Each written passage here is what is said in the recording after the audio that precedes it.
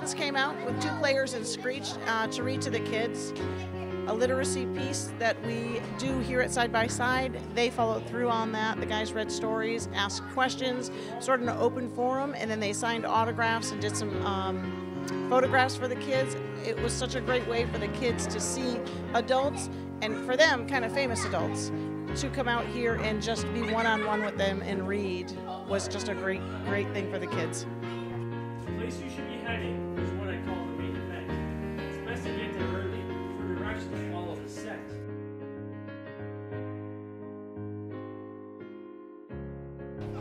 I think that they see these guys reading and giving back, and I really do think it's something that they'll do. Maybe it reaches one child that says, wow, I should read too.